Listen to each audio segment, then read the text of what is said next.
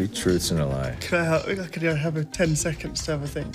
No, it's gotta be right now. I've got one truth What's one or truth? lie. Norman will dress up as Norma for the first time. That's one truth or lie. Yeah. Romero takes a bubble bath, for sure. And Norman will also take a bath. Not together. Norman will kill someone in the first episode. Romero will die in the first episode. I'll take care of it.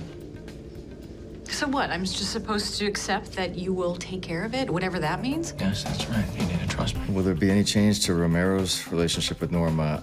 Yeah, it gets even more and more complicated this year as, you know, he's been living in the motel with her, with your mom. With Mother. Mother, and that's sort of complicated everything. But yeah, this year things get stickier. We get closer, but it also gets more complicated. I mean, I don't know if I could be any more vague than that. Hey!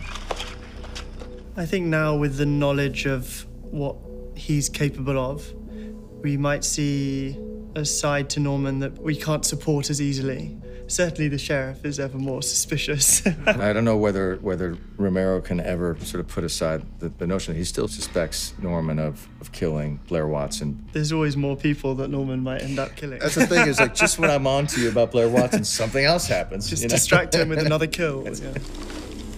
I'm not sure if Norman is ever capable of accepting this dark side to himself without some sort of struggle with the opposing side of his mind.